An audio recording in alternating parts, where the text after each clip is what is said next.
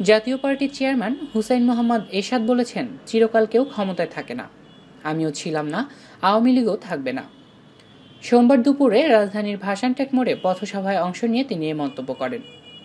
আগামী একাদশ জাতীয় নির্বাচনে ঢাকার 17 ক্যান্টনমেন্ট, গুলশান, বনানী, ভাসানটেক আসন থেকে প্রতিদ্বন্দ্বিতা করারও ঘোষণা দেন এরশাদ।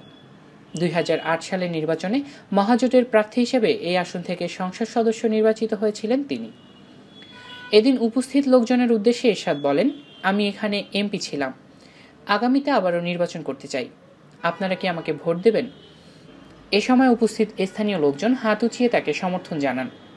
সাবেক এই রাষ্ট্রপতি আরও বলেন, আমার সময়ে খুনগুম ছিল না, মানুষ শান্তিতে ছিল, আপনারা আমাকে ভোট দিলে আবার শান্তি ফিরিয়ে আনতে চাই। আমি বড়লোকের রাজনীতি করি না, গরিবের রাজনীতি করি, আপনাদের ভাগ্য পরিবর্তন করতে চাই।